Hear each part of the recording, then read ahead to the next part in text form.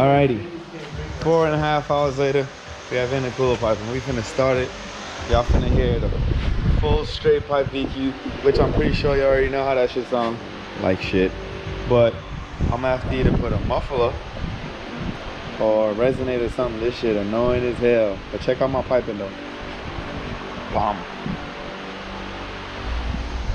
Yeah, that shit is long as hell. That one's nice and short. Starting to look a little crowded in here with everything in there. Believe it or not, it is wires, even though it is wired, even though you can't see no wires. Dog Haitian dropped his car off, so we're gonna slap some paint on it for team vibes. See, what you getting? Z32 trans too? Yeah, we finna get down. Oh, give me some juice, bro. All right. Start that bitch up. Let's make some noise. Don't worry, my fuel pump's still a little bit ghetto rigged because I got a little bit more wiring to do. So I'm gonna just plug the relay in, turn the fuel pump on. And then I'm gonna turn this here key right here. Fancy gauges and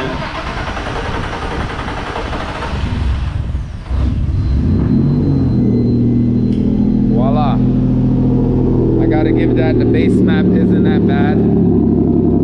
Played around with it a little bit, got it to idle.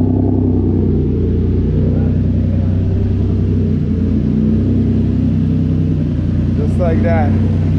VQ swap R32. Just like that. Mind the extra pieces. Made some clamps and shit. It's a party. Oh shit. Hey, go back there so they can hear this rasp. This raspy. Hey, sounds of a true VQ. All my 350 fans.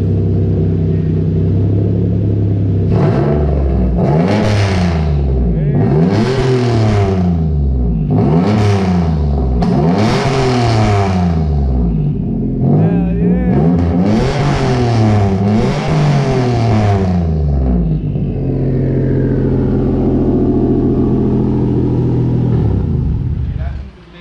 Hell yeah! Alright, what's up guys? Car's running, drivable, did a little street tune. We gonna party a little bit, gonna do a little bit of donuts. I got a little surprise for y'all. But everything's nice and good. I'm about to send it for the first time down the street, cul-de-sac fun. Look at this thing. Look like it's belonging there. Nice and clean, you know. My TIG wells are getting better. Can't complain, you know. I had to change exhaust because I did the I had the straight pipe from when I had the RB. That shit was way too loud, a little bit annoying even for me. So I removed that and I put on Epexi N1 3-inch, and it sounds a lot better. It's not as raspy. I like it. Still has a little VQ rasp. You really can't get away from it, but let's see what she does. That starts up pretty nice. It's pretty nice.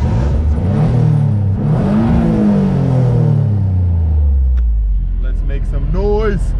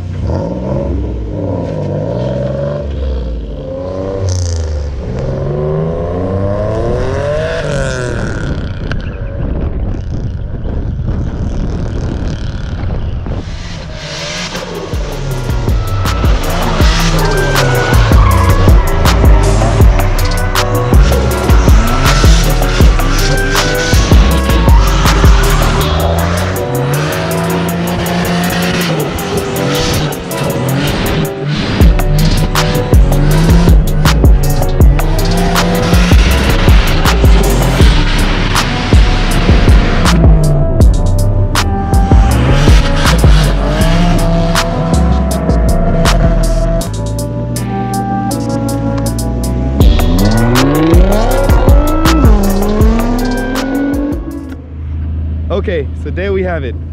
8 pounds, stock VQ, E85, running good. Being reckless with the homies, ain't nothing new. I can't lie, I'm loving it. It's running really good.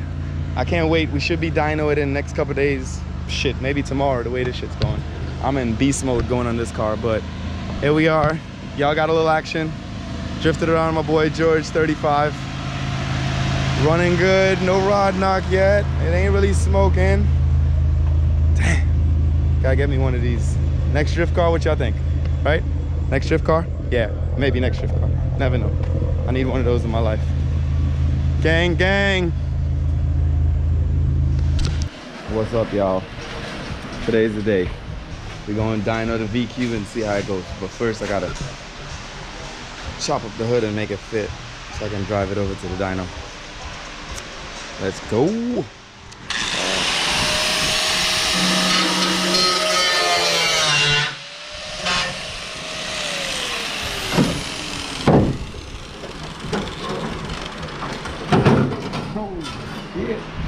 Got it. That was easier than I thought, right? All right. Fuck it. R.I.P. R.I.P. Weight reduction 101. Chop shit, right? Yeah. Damn, I should All right, so made it to the dyno. We got it strapped in. We finna see how much power this bad boy finna make. Woo!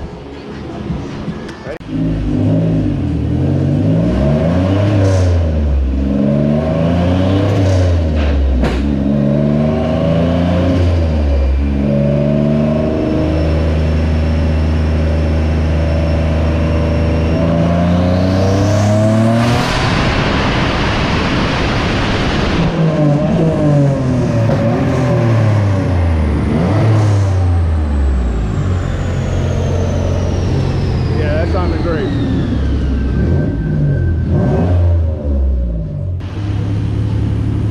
Good job. 360, 352 foot-pounds of torque, 8 psi. I can't complain. To the motor, that gotta be at least 400. Huh. Not bad, huh? Not bad at all. Need some more boost.